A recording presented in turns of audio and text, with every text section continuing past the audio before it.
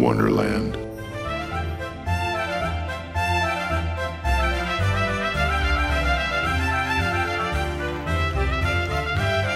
Hey, what's going on, everybody? My name's Aaron Hilliard from Mushroom Wonderland. And we're in this beautiful mountain meadow in this valley at Priest Lake up near Telluride, Colorado. And it's pouring rain. That's us with the red tent right there. So living the dream, although we're a little bit wet. But just, we're gonna go for a mushroom foray out here and just have a look at how much fungal diversity there is growing in the mountains of Colorado in August. It's mind-blowing, especially if you're from the PNW. There's just so many mushrooms that grow out here right now. So we're heading out into the forest. Just check out mushrooms. Please come along. If you're new to the channel, hit subscribe. Give a thumbs up if you like videos like this, and leave me a positive comment. And we just keep making mushroom videos and putting them out.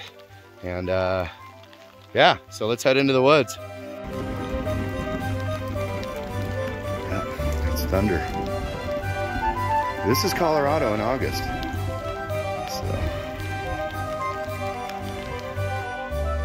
these woods are just filled with mushrooms. Look here, a lot of russula. And then right here, look at all of these mushrooms in a ring. These are some kind of a clitosobe. They grow in a fairy ring. Right here, we got a, you can see the rust color spores on this stipe. This is a type of Cortinarias. Lots of those out here. Back here, more Suillas. Whoa, look at these. Holy smokes. Clitosobe. These guys are pretty poisonous from what I understand on his foray. Somebody picked that one and flipped it over, so letting us know that they were here. Wow, that's pretty. Holy cool, that's an agaricus. Look at that, flip that over. Look at that, beautiful partial veil.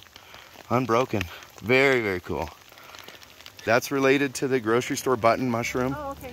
Beautiful, related to the prince. What's this one? So we're gonna test it to see if it stains yellow, if it has a chemical smell. Yeah, there's some chunky things happening right here. I got a soda in my hand, oh, we got a Russula brevipees and a Russula Zarampolina growing right next to each other. Just so much fungal diversity here. It's just mind-blowing. Sure are a lot of different russulas out here. Russulas, I mean. Russula. Mushroom ASMR. There you go. Look at these big old boys. Are these the guys that had the ring on them? Jeez.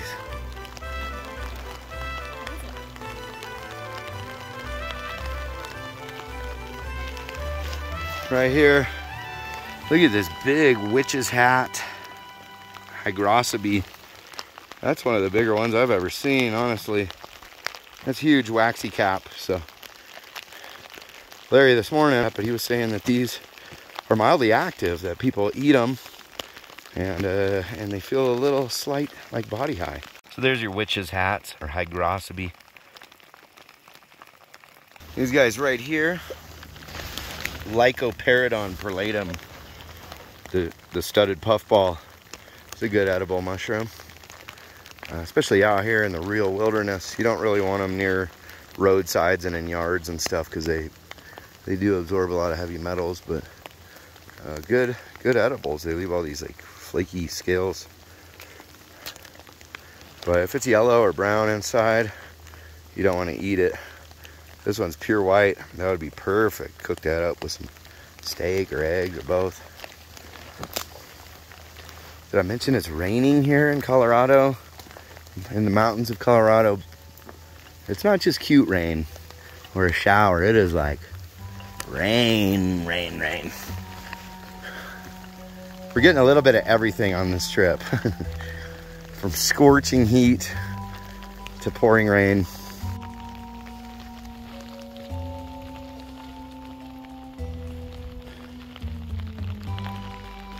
There's our camp. Not too shabby.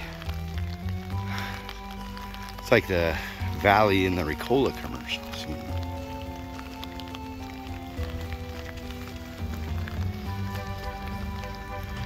Mama's cabin.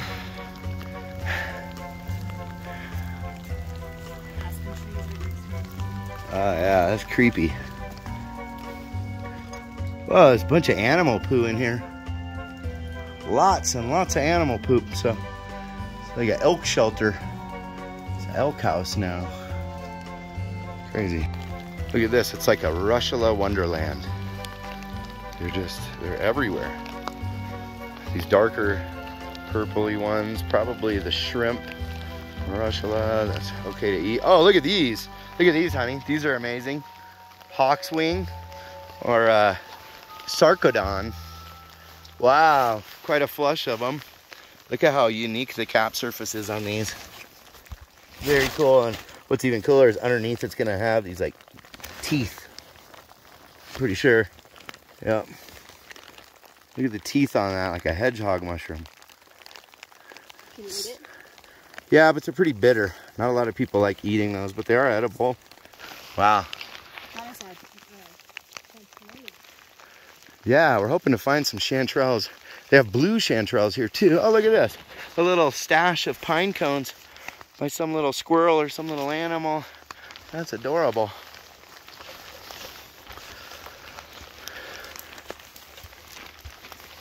More russulas everywhere. Cortinarius, all these guys. These ones. Lyophilum. The fried chicken mushrooms. Wow, that's quite a big hole. Anything could be in there. And no doubt there's a lot of just like undescribed little mycenas and stuff. Look at this little guy. Who knows what that is? I don't know. One of these guys could probably ID it. Put it in the comments if you know. Right here, these Cleidosobi looking kind of chanterelle-like. You could throw off a novice, but not us. Rhinoceros. More red russulas and all these white mushrooms. Oh my gosh.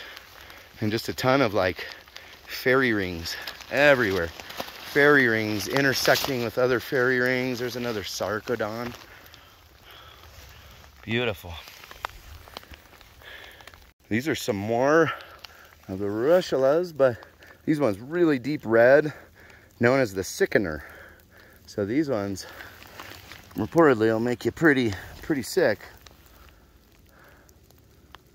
Any of these really red capped ones I've heard to just avoid. They're almost all acrid. There's one that's not, but if you've ever tasted one, a really acrid one, you will you'll be a little reluctant to try that a bunch. So it can be pretty unpleasant. What'd you find? A brain. Gyromitra. Close. It's really closely related. This is the evil queen. Do you remember what the evil queen's name is? Start with a P.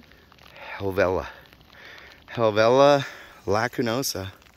Or the elfin saddle, but these ones are really contorted. Beautiful. Man, you find these in like November in Washington. Well, there's some big corals up there, it looks like. More Sarcodon right there. Those are beautiful.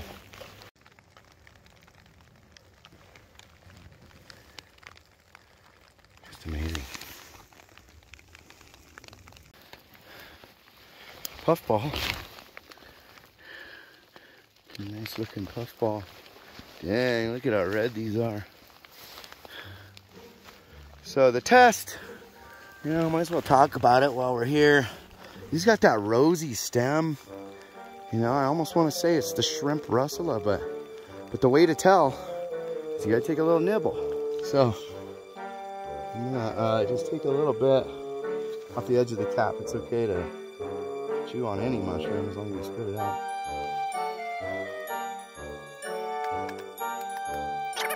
So I don't taste anything that tastes acrid about this. I think this is a good, safe one to eat. It looks delicious, right? Look how red it is. It's like an apple.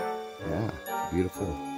Red, delicious apple. But you'll know if it's a russula that you aren't supposed to be eating, it'll really start burning on your tongue. But that one, yeah, it's been about 30 seconds. I would definitely be feeling it by now. So we'll call these the Russula Zarampolina. The only problem with these is they get all those little holes are wormies. It's a little slimy. I would rinse them off, give them a good wash. But shrimp Russell, a pretty popular edible mushroom. And they explode pretty cool too. I love doing that. Color on this guy. How green it's looking. This is a Lactarius. So if I damage these gills, it should lactate. This one's a little bit old, so milk might not come out of it, but see that greenish color? That is like one of the most disgusting looking mushrooms to me, but this is actually called Lactarius deliciosus. So edible mushroom, but they just look hideous to me, man. They do not look tasty. Look at this, another awesome patch of mushrooms that my wifey spied. So these actually contain, they're known as the alcohol inky cap. And you can eat these, they're totally edible as long as you don't drink alcohol. These are really thick. And but if you do drink alcohol, it's got a chemical in it known as coprine. Yeah, it's what they use in antabuse for like severely alcoholic people. They try to get them to quit drinking alcohol. Make you severely sick if you drink alcohol and eat these within a week of each other. So yeah, the alcohol inky caps, really cool. I don't even drink alcohol, but just because they have that reaction makes me like not really want to eat them, you know. Just the fact that they could make you sick steer me away. But they're always growing on wood, so underneath here there's like a rotten stump that they're growing off of. Right here growing on this downed log, more woodier. There's quite a bit of it on this log. Again, a good edible. We found some of these on Larry's foray yesterday. We're gonna leave those. I have a bunch of them actually in the truck. So right here, these ones look a lot like pancakes, but they're not. Another Russella. So with over 200 species of these Russella, there's just a ton of them. I can differentiate the Russella from the Lactarius by damaging the gills. I don't see any milk coming out, so again, you could try the spit and the nibble and spit test, but I don't know if too many of the brown ones to be any good to eat. Right here, oh, Tricoloma. That's pretty. The Tricoloma saponaceum group, or the soapy trike. Another one you don't want to eat. But you could crush this up and wash your hands in the river with it. And actually it has like antibacterial properties and stuff. So they call it the soapy trike. So you can use it as soap in a pinch. But your hands are going to smell like mushrooms after that. So choose your battles.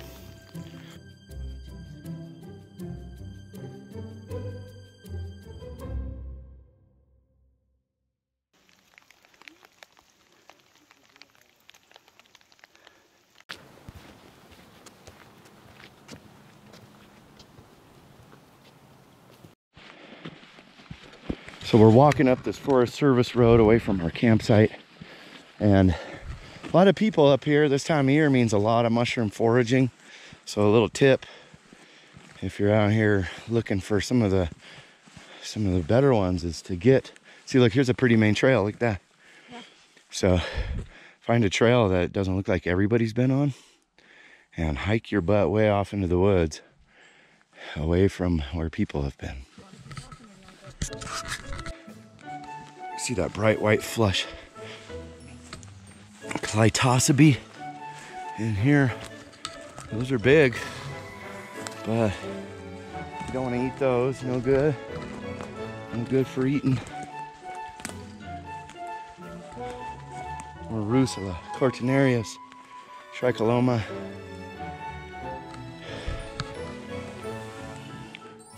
Another Sarcodon.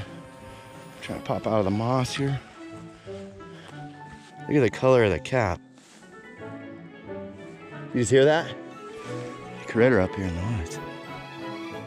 We're on high bear alert.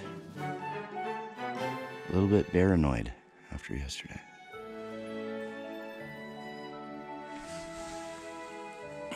Let's see what we got. Oh yeah.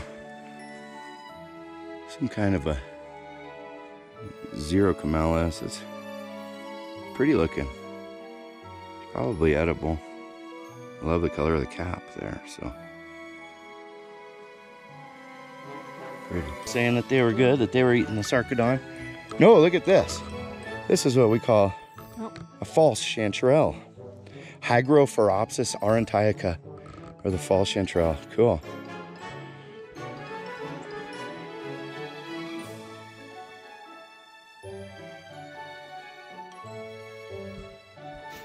So thanks for joining Mushroom Wonderland. Check us out on the next episode. Much love, everyone.